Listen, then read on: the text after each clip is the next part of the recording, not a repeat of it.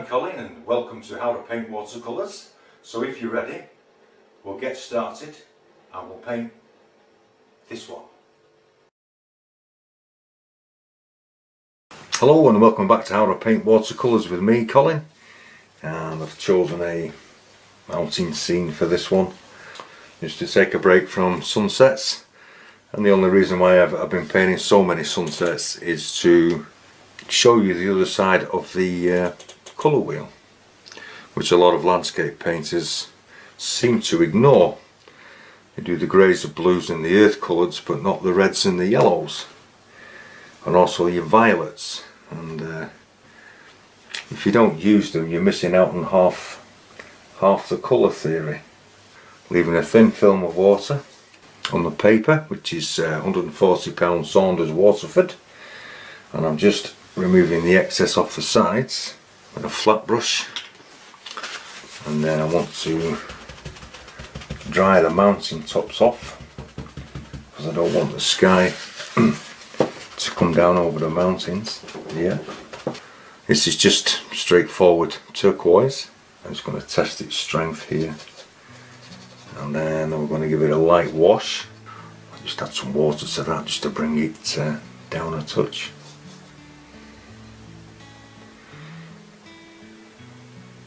Just painting around the peaks. Okay. Adding water once again, just to bring this close towards the centre of interest, which is this peak here. But I want very little colour around it. This is phthalo blue and indigo. Just going to put this in over the top here, bringing it down to meet the other colour. Adding a little water to the brush and bringing these together. Might just bring this down a little further on this side. I want to subdue this side eventually.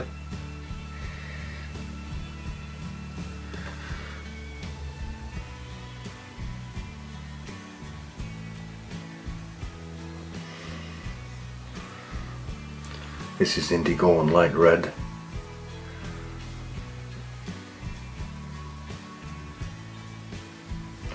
Really want to get a fair amount of this on to darken the sky. You must remember, being as there's a thin film of water on the paper, that will help to thin the paint, and this will actually dry a lot lighter. So don't be frightened of putting a good strength of colour on. It is important to get the contrast into your painting between the lights and the darks.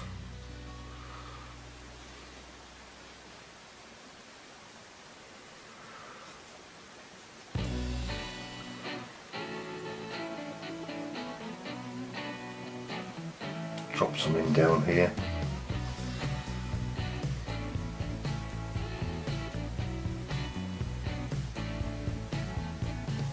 Then I just want to take a little bit of this out, just using an ordinary kitchen towel.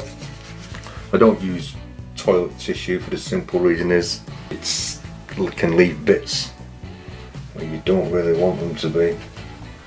This is indigo, light red, with a touch of crimson, allowing this to come in here.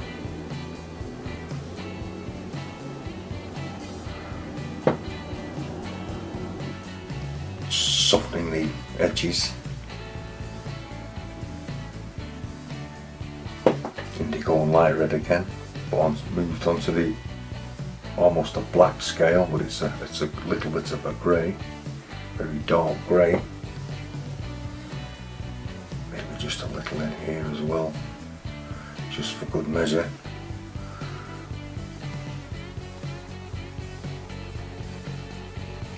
Just to really darken this sky. And we're trying to create a sense of depth. It's a really dark, foreboding sky, moving into a light burst where the mountains are. Taking a damp brush, just softening some of this grey in, so there's no hard edges.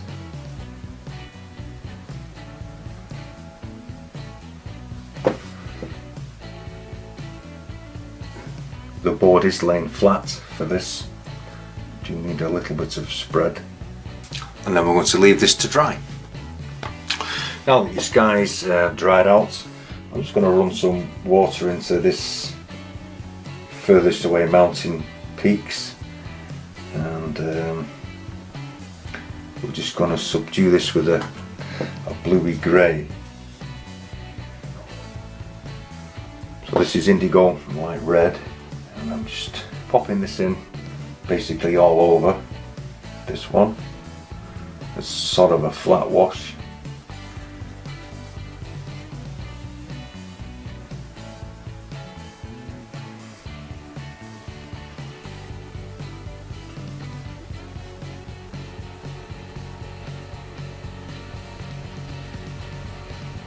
And I want this one to be really subdued, so this is why I've not wet it, so it can't mix with any water, so it will dry a little bit darker.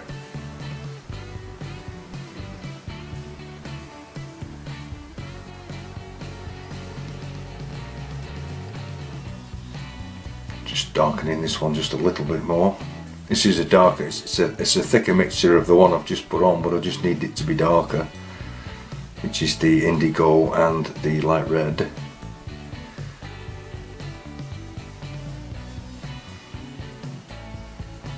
Just some stronger tone in the bottom. It's the same colour but stronger mixture, indigo and light red. Maybe just a little variation in here.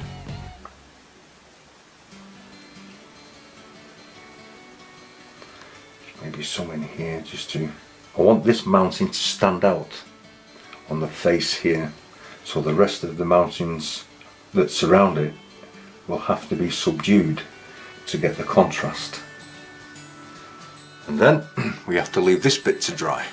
Clean water onto this section here, as I want soft edged shadows on this mountain. Just a little bit of shadow on this side here, I think. And I'm leaving some white paper on the front of the mountain to show where the light source is hitting. I also want to add a little bit of colour into this side as well. And then I'm going to take some turquoise, and I'm just going to bring this back to the blue side here. And I don't want this strong, so I'm just going to test it on this one. I can always wipe it out a little bit. That may be just a little strong, so I'm just going to take that out, spread that up, bring some in here.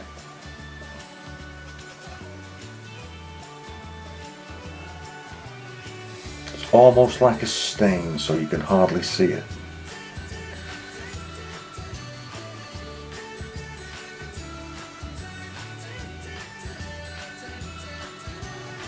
Get it dark as we come towards this back edge.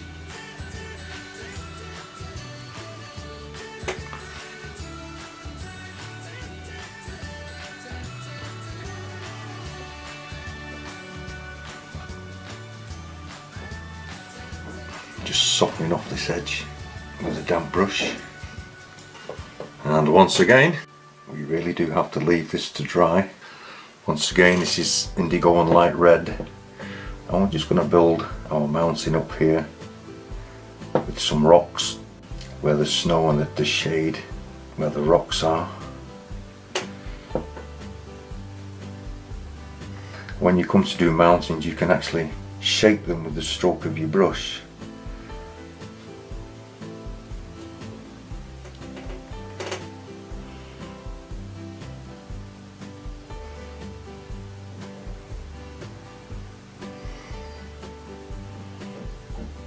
Darkening one or two areas off.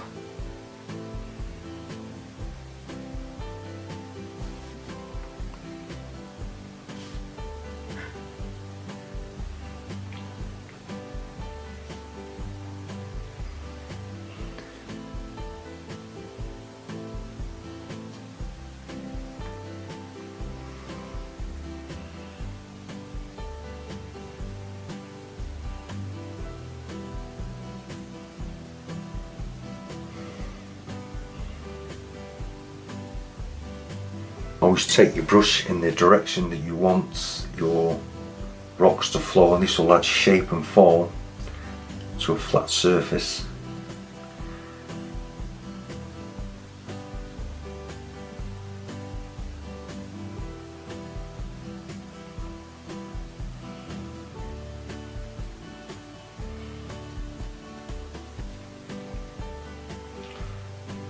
them in different directions.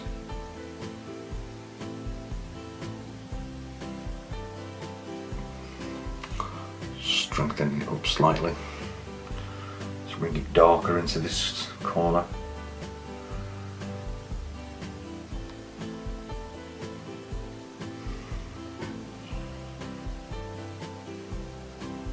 And now we leave all this to dry, and if you feel that your paper is drying out, to keep it so that it stays stretched, is just to run some clean water into the area, and this will stop your paper drying out. Okay, we'll finish this section of the mountain off actually when the shadows have dried, and then we'll move on to the sea once we've completed that.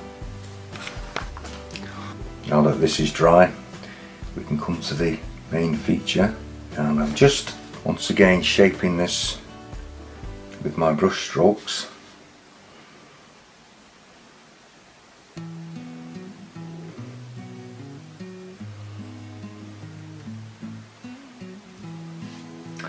Then allowing the brush to catch the tooth of the paper, just to create some hit and miss effects from the brush.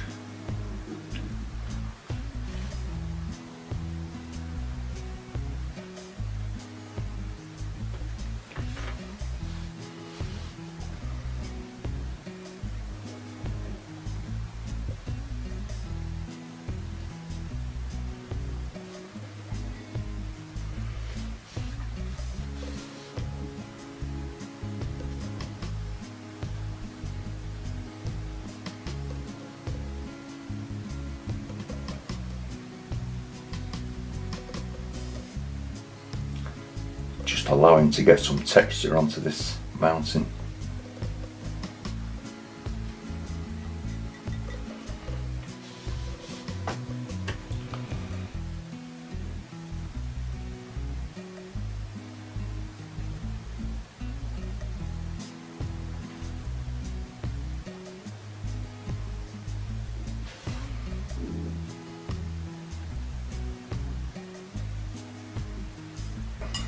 Doing the same colour again, but I'm just using a darker tone, as I'm just adding some of the indigo and light red, which is of the thicker mixture. So we just bring in a shadow side here.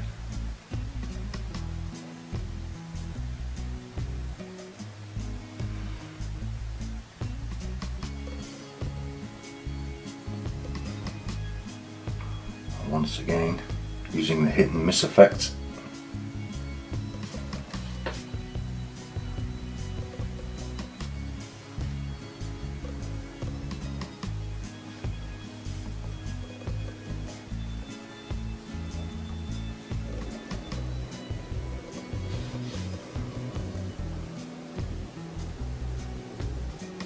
Start to add your ridges in.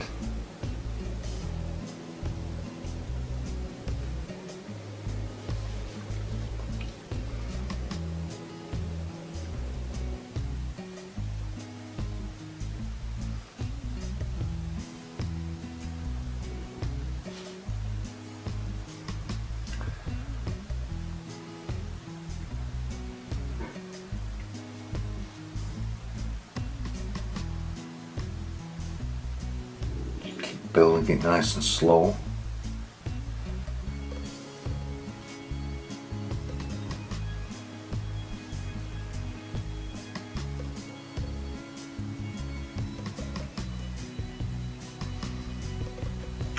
Creating plenty of interest.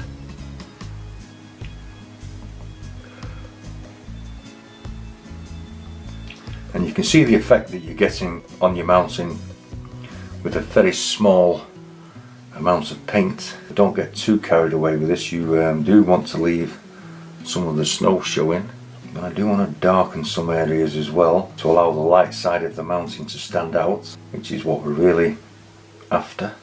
Shaping some peaks.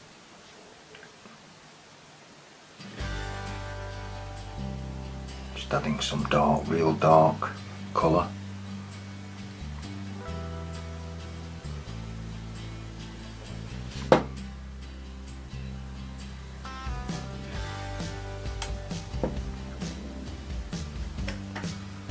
little on this.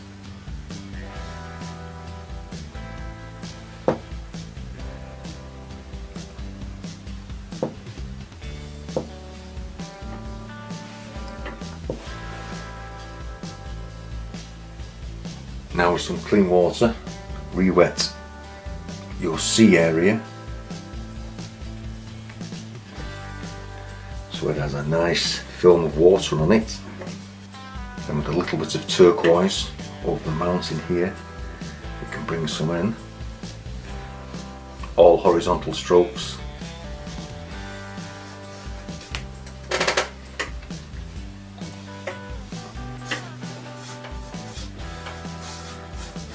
This is turquoise and raw umber. Bring this in.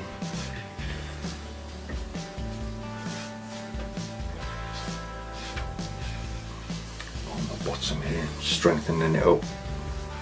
Always remembering it will dry a lot lighter. This is cobalt blue and raw umber. For making it a steely blue, grey kind of thing. We'll begin to add this in.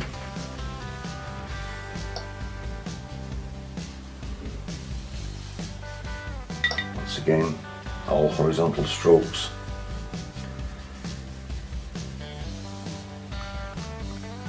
Then taking some of your sky colour, I'm going to bring this in as well. This is indigo and light red.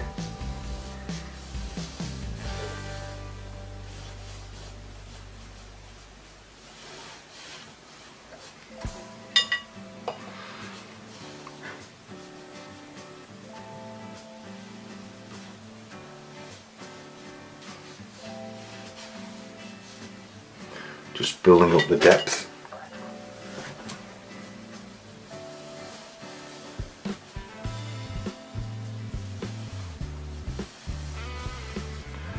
Really making some of these areas lovely and dark to help bring your eye into the picture. We will be lifting some paint out just to soften some of the reflection. I'm just going to leave this for 5 or 10 minutes just for the paint to settle and lie flat, and then we'll be lifting some paint out just to add a tiny little show of reflection of the white off the mountain into the sea. Okay, I've left it about 10 minutes, and as you can see there's still some shine on the paper, but it's not as wet as it was. And just before it dries out, I just want to bring in, I want to say lift out just a little bit of paint. This will backfill slightly, but I don't really mind that. I'll just need to lift it gently out.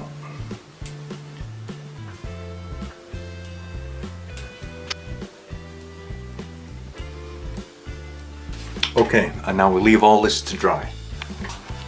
Now that everything's dry, I've just put a couple of wind streaks in with some white gouache, and we're going to get round to the best bit in a minute, but I just want to put a couple of seagulls in over here, I think, using the white gouache.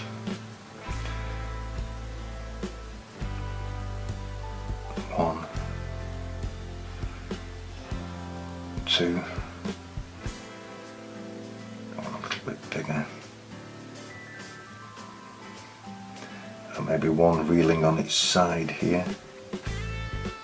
Once you've got that, you get round to the best bit, which is signing it. I've made some other painting videos for YouTube. I'll leave a link in the description box, and if you click on that, it will take you straight to them. I hope you've enjoyed this video. If you have, please click the like button and subscribe. All subscribers are welcome, it will cost you nothing. And once again, I'd like to thank you very much for watching.